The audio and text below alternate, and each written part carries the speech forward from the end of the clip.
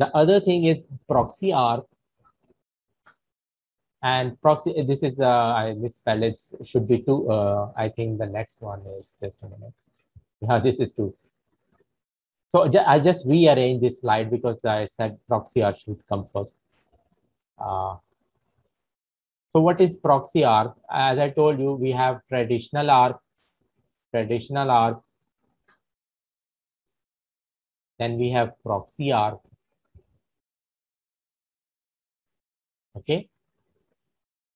And the last one is gratuitous ARP. So let's discuss about what is proxy ARP first. So proxy ARP is, the criteria is, we could have, just a minute if I can show. Yeah. So in this case, before we had a switch, okay, in a traditional ARP. Now this time we have this router, and you know what router do. It will cut down the broadcast. It will never allow broadcast travel here. So this is a segregation point. So what in case if we have the router in the middle and we have one host machine, host B wants to communicate with the host D, but they are on different subnet. So on behalf of this computer, it is going to communicate with this. So this is known as the proxy ARP. Proxy ARP occurs when one node is responding to an ARP request on behalf of another node. So on behalf of this node, this one is responding to this one, and vice versa. Okay. So I have, if I can show you the, just a minute, the animation as well. Like the ARP is sent, it's saying if there is someone out there with the IP 10.044.44, please send me your MAC. Here is my MAC. So this is basically just looking for this host machine. So it will send the ARP, and we know the router will receive that ARP request, and it will say, I know how to get to this device. So on behalf of this device, it is gonna entertain this device. So this is the concept, is proxy ARP, and it is very important concept we use in interview questions. They often ask this kind of concept, what is proxy ARP? So I have mentioned what is the difference between the proxy ARP and default gateway. I told you every edge router has the default gateway that is configured to go to the ISP or the internet or the cloud, whatever. So this is default gateway. So there is a clear distinction when you are trying to communicate the other host that in your LAN segment. In the LAN segment, but segregated with the help of router. That is proxy ARP.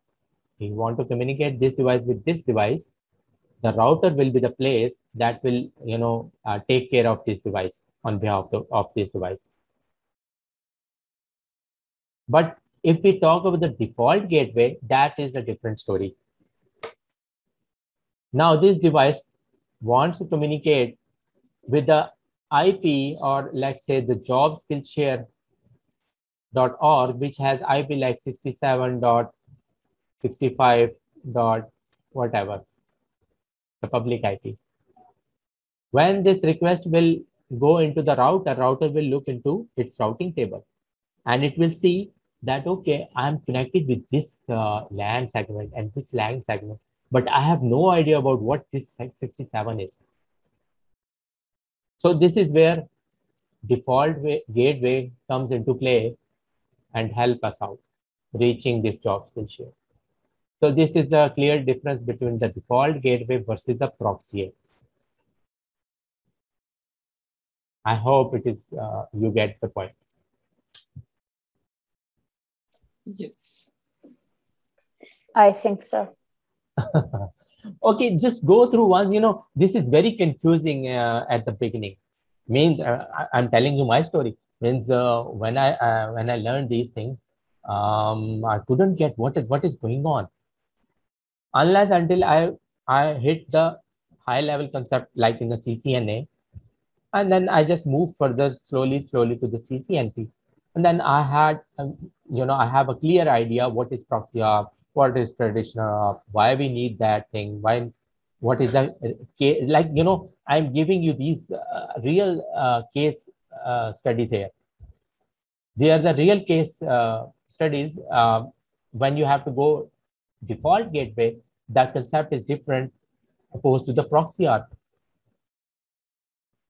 Okay, and then what you can do, you can go to the Google and just type out proxy ARP, and you can go a lot in detail in the theoretical wise.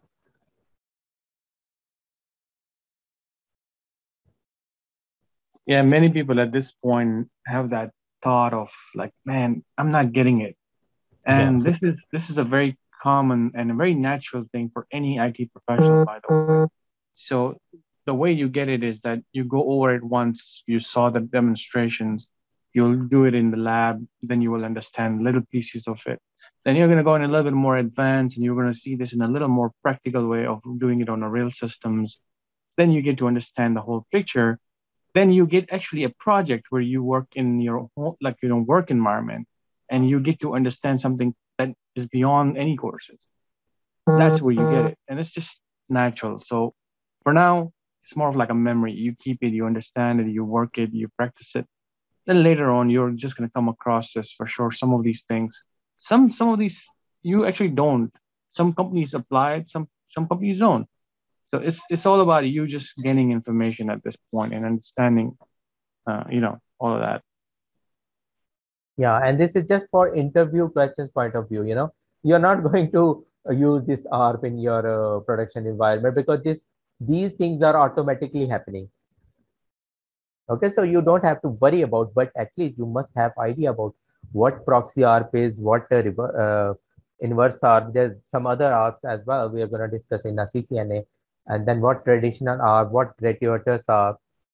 Okay, so you just have the concept, what is happening behind the scene, and this is also very good in troubleshooting as well. So you can correlate what MAC address belong to what IP and host machine.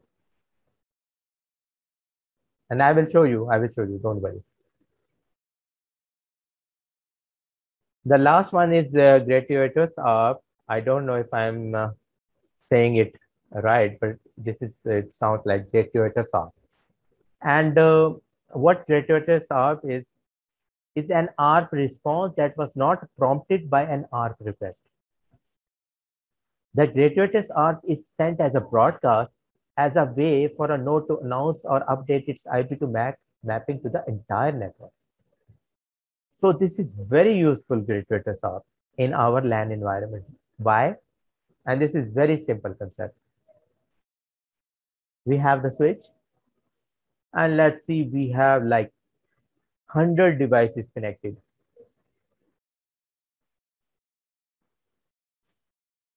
Okay, like 100 devices connected. Then we have one access point which is having default gateway, so we can go to the internet. But this access point will also have MAC address, just like these all 100 devices will have. Now, do you really, for example, this is PC1 and you are sitting here. So what do you think for your switch to learn this PC1 all the way to 100 PC and then access point? Do you think you will ping one by one and this camp table will be populated? No. The thing that comes into play is gratuitous ARP. This is by default. This switch has a capability to send the broadcast itself to everyone.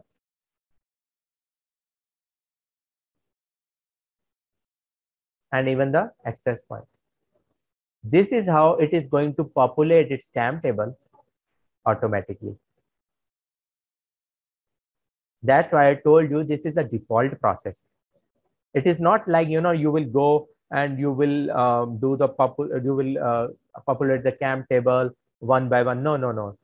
The gratuitous ARP will help us, will do that thing easily. It will just send that gratuitous ARP everywhere. And this is how it is going to learn about all the connected devices that are connected with the switch. Think about it like you got a switch, it got connected, you have 50, you have, let's say, 24 machines on that.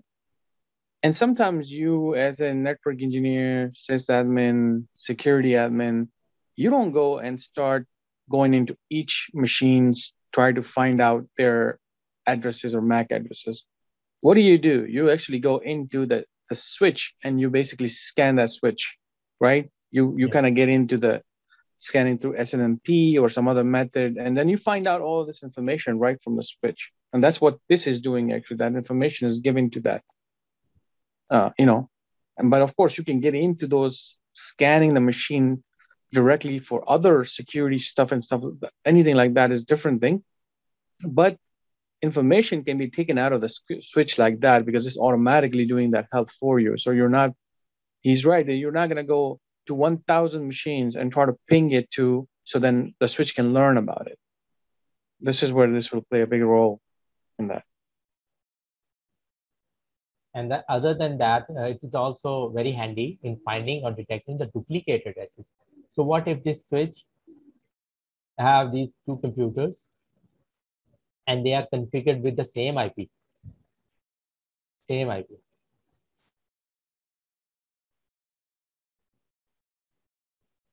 So on your computer, you will get kind of error like IP conflict detected, something like that. That happen with the help of gratuitous ARP.